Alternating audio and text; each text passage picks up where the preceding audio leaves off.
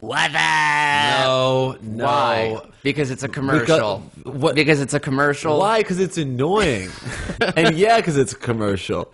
This episode is brought to you by Squarespace.com. That's right, Squarespace.com. You know how to build a website you have to have like design skills and like coding skills? Yeah, just skills in general. Well, guess what? Now you don't. Yeah, skillless. Idiot dummies like me can create a website for very, very cheap using Squarespace.com. And it's simple. You sign up, you click, and you drag, and you put images where you want, and they have like templates, and they have everything you need. You don't need to know how to code. You don't need to know how to design. No skills required. How's that for a dystopian future? How's that for fair? It's actually very fair, and it's actually getting more fair because if you go to squarespace.com/ifiwereyou, you can put in the coupon code Amir for 20% off. How is that fair? Oh, that's fair because always your name. It's every single time. In October, it'll be your name. But for September, they're offering us a 20% discount if you go to squarespace.com/ifiwereyou, put in my name, Amir,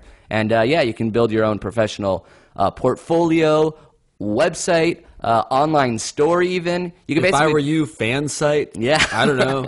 And if you do create something, forward it to us and we'll give you some free publicity. For example, James Tammim created jamestammim.com. Sounds appropriate. Carl Heyerdahl created carlheyerdahlphotography.com. All right. And two lovely ladies created mylesbianfriendshow.com. Log on to that one. Log on to that now. That's a web series. And you guys can basically create whatever you want and forward it to us to our email, ifiwereyoushow@gmail.com. If you create it with Squarespace, we'll promote it, free publicity. So you get a domain name, you get a website, and you get some free publicity. Perfect. Nailed it. All right, enjoy the show. Thanks, guys. If you have trouble and you don't know what to do, just listen to Jake and Amir tell you. They give some good advice, it's the best that you can get. It's the only advice podcast on the internet, hosted by them. If I were you. Whoa! Chill. Very chill.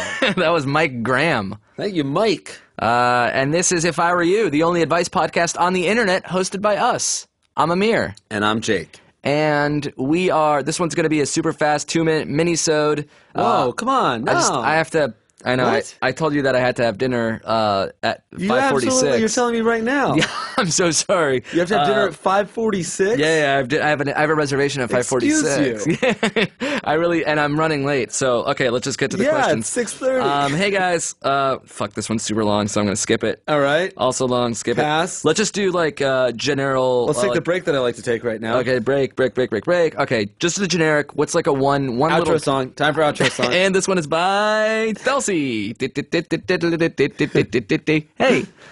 No, I'm sorry. This isn't going to be a short episode. It's going to be a long episode. We've been saying every episode should be 30 minutes long, and we never do that. It always goes quote unquote long. So maybe we should just start calling them 40-minute episodes. I don't like that one bit, man. No, because then we start doing an hour. I think we always say we're a 30-minute podcast, and then we run 10 minutes late. Yeah. People we get a lot of emails. They're like, why do you cap it at 30? Who's complaining? Nobody's complaining. We just aren't funny enough to talk for an hour straight. I get exhausted. I get tired. Yeah. Sometimes I'm not funny enough to talk for 5 minutes straight. Right. It is weird that it's slightly athletic in that regard. Like, it just feels like we're just gabbing, but it really feel drained afterwards. Yeah, why? What are we doing? We're not athletes. Yes, we are. In some regard. If anything, podcast is like the hardest sport. Yeah. So I would say I'm good at soccer now for some reason, I think. Sorry, Jeter. Oh, Captain, my captain? No. Oh, Captain, my me. I have more endurance than you do because I can speak for 38 minutes in a row with trying to be funny the whole time. I don't necessarily How's that for the succeed. all-time hit record? I think the next supercut will be us saying, "How's that?" Yeah. How is that fair? How is that fair? We have a live podcast taping coming up in November in Brooklyn. Yeah, so if you want to see us talk about what heroes we are for recording a podcast, You guys should come out and support us. It's at Littlefield in Brooklyn on November 6th. So if you go to littlefieldnyc.com and search for us on November 6th, or if you go to ifiwereyoushow.com, you can get ticket information there. We want as many people as possible because that way we make the most money. Right, and it's also nice to have a nice support. But I'm saying if we don't pack the house with like supportive fans, we won't make as much money. Well, here's a real reason that you can come. Yeah. If we have that show and a lot of people come, Yeah. then the touring agents that go to that show will Yeah. say, "Oh, we should send these guys out on an actual tour, and then we can come to your cities and make meet real even more people." money. You're so What? fucking smart. Oh, small. Okay. You petty asshole. I'm pretty. Yeah, Tell I you am what, a pretty. I do have a quit. pretty. How much money do you have now? God, why did you? Wow, I'm so sorry. You scolded me. You made me feel small of myself, and I don't Good. appreciate that. Actually, It has nothing to do with money. if you quit, You will Jew. will you give You me? little Jew. You can say that because your father is Jewish, but your mother's not Jewish. I think my father being Jewish, he would be mortified if he heard me calling you that. Luckily, he supports me so little, he'll never hear this or any other endeavor that I How's that, accomplish. Dad? You big Jew? No, I'm just joking. We obviously have enough money as is. We don't need money. But it would be fun to have have money. Yeah, to have money. I'm never gonna be genuine. I just want that cash. I want that green, that nasty, that gushy stuff. Do we actually make money from this show? Oh God. We'll talk about it after. All right, it's cool. not worth even getting into right I would now. love some. Should we explain how this show works? What's the point, right? Might as well dive right into it. Sure. Okay, here we go. Question number 1. Nah, it feels weird. How the show works is people in sticky situations email us their problems, and Amir and I do our best to try and solve them. Though, oftentimes we fail and just succeed at making the person feel like a jerk for ever reaching out to us. But that doesn't mean you should not reach out to us, because if you're in a very difficult place in your life, we want to help you out. So that email address is ifiwereyoushow@gmail.com. We get tens of 50s submissions a day. We comb through literally half of them, find the first 5, and answer them in order. Wow, that is how lazy we are. Come give us your money at Littlefield next week. Actually, don't go to the show. Venmo me $30. That way I don't have to do shit and I still I get met my money. future wife on Venmo. I met my future wife in the About Us section of yellowpages.com. She was a marketing manager. All right. So we got some 5 really good emails to get through. We're gonna give them fake names, but these emails, I assure you, are 100% accurate. This one comes from someone we'll call Carl. Carl.